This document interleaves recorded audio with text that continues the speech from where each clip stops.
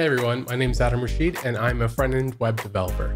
And in this tutorial, I'm going to be showing you a really cool React project. But before I dive into the project, I want to show you the story of how I got to this project.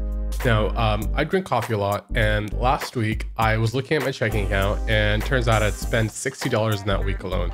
And it's pretty hard to do with just coffee, so I'm assuming that was pastries and whatever I order with coffee usually when I go out for coffee. So that number didn't really sit well with me because $60 every week, it can average to quite an amount over a year. So I definitely want to cut that down. And the way I wanted to do it is reward myself every time I opt not to go out for coffee, and instead put that money aside until I get to a certain amount, and then I can do whatever I want with it, put in my savings, pay off a credit card, or actually buy something worthwhile having. So what I did was I built an app that just lets me push, say, $5 every time I opt to not buy a cup of coffee. And over time, that number will increase to whatever milestone I have. In my case, it'd be cool to see just how long it takes for me to save $100. So that's the motivation behind this React tutorial. I'm going to show you how to build that project in 3 different modes. The first one is going to be just a simple out-of-the-box create React app. And I'm going to show you how to use your local state and your local storage to build this app.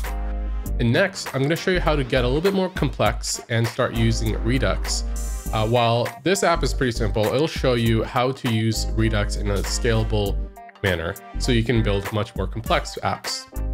And lastly, I'm going to show you how to integrate with Firebase so you can log in and log out of this app and have other users do the same on your app and be able to save their metrics securely. So let's jump into the project.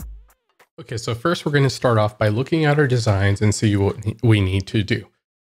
We have 3 states that we essentially need to account for. We have the default state that shows you how much you have saved in total. And if you don't have any amount, it'll say something like you don't have anything saved yet. And we can always change whatever text we want to be right there if there's no money saved. Then we have an active state. For instance, if you are tabbing over or hovering over the button, this is what the button would look like. And then you have the success state, which is when you press it, and then you'll get this kind of message right here. And this actually shouldn't be here at all. It should just be the highlight. And then you should see this, congrats, you saved X amount this week. Or we can actually, for simplicity's sake, so far. And just have you've saved X amount so far, just so that this value right here matches this value down here. And then lastly, we have a reset amount button, which will reset our total to 0. And yeah, so it's pretty simple and straightforward, and we can get started right away. So first, what we want to do is go to whatever directory we want our project to live in.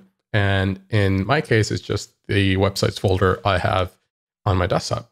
And then what we want to do is install a Create React app, which is a really easy way to get up and running with React. And it's built by the folks at React. So let's go ahead and copy what they want us to do from their docs. So let's just do npx create-react-app.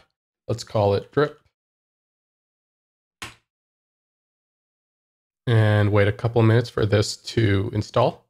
Cool. Now that's done installing, we just cd into our project, and you can see in here it has information and instructions on how to get your project started. So we're just going to cd into drip, which is our folder name. And then let's also just open this in our code editor. I have VS Code, and it lets you do fun things like add paths that you can use to open up your code editor. So now what we can do is run yarn start and wait for this guy to start running. Now what we're going to do is start cleaning this up. So all we have is a blank screen and an app.js component. So right now we have a couple of things that we don't need. We have our logo right here. So let's just get rid of this guy. Then we have our index CSS, which is fine for now. And then our app CSS, let's get rid of all of this. And then we have our app.js in here. We're just going to keep this outermost div and call this app with a lowercase, and get rid of this import of logo because we took rid of it. We got rid of it, and perfect. We have Hello Computer. Now what we want to do is let's add a CSS reset. So let's just Google CSS reset. All right, cool. So let's just copy this guy over into index.css. Perfect. Oops. And sure that there's no extra spaces, no extra lines. So there's a line in between here. And perfect. All right. Okay, cool. So now what we want to do is just start laying out the foundation of our app.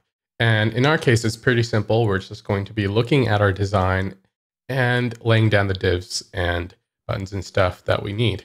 So before we do that, we want to just simply import this logo into our project. So we're just going to export this as an SVG and go right into our desktop for now. Perfect. And then we're going to open this up by open up our folder by pressing right click and going to reveal in Finder. And then we're also going to open up our desktop by pressing Command click into our desktop, copy this guy and paste it here. And we have access to our logo. And let me show you that real quick. Let's go to our app and let's go to, we see this right here. This should actually be inside our source. So let's just move that real quick. Perfect. And let's go into our app.js and import logo from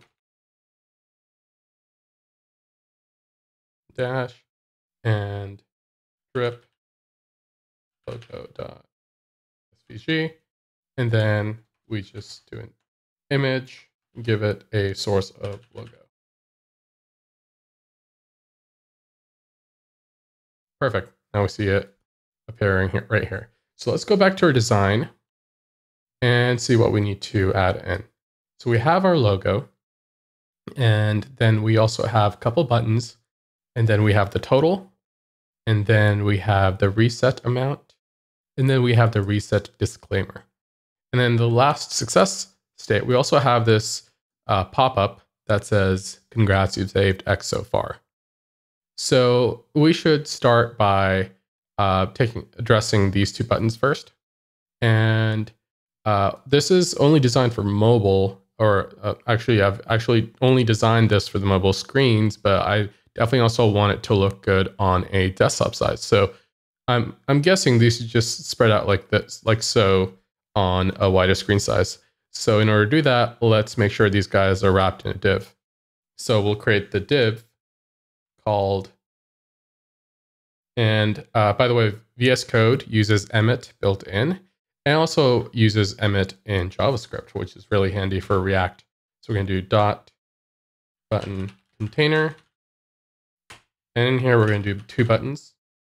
Call this just button for now. Well, let's call this, let's just call it class of button. And in here, we're going to say save $5. And we're going to hold down Alt and Shift and press down, and it just duplicates that and adds $10. Or we're going to change that to $10. Boom. Let's get rid of this Hello Computer. And then let's add in our success message. That's going to be called a message. Let's create another div, call it message container. And here we're going to have a paragraph, class of message. And in here we're going to do congrats, you've saved. And then we need to style the amount. So let's give it a span of amount, or success dash amount. And let's add 65 in here. So far. Perfect. Cool. And then we need to have our total count. So we create a div, or let's just use a paragraph. Call it total dash count. and you've saved 5 so far. Perfect. And then we have an area which is the reset. And let's just call that reset dash container. And here we have our reset button. So another button. And let's give this a, let's see, another style or another class name with a modifier class on it. So let's just call it secondary. Actually, no. Let's just only give this a button class name, and then let's give the more prominent buttons above a modifier of button dash dash primary. Cool. And perfect. So now let's add this disclaimer in here. Let's just go into Sketch and copy this guy and go inside here and do a paragraph and give it a small class name. And let's just put it in here. Perfect. All right. Perfect. Okay, now let's take a look at what we've built. Cool. It looks like nothing. Looks like just plain old HTML. So now what we need to do is start styling this, and I'm going to do that in the next video. And if you'd rather just skip the styling section, all you need to do is just skip the next video and go to video number 3. And in there, you'll be able to start seeing me add functionality to this. So I'll see you in the next one.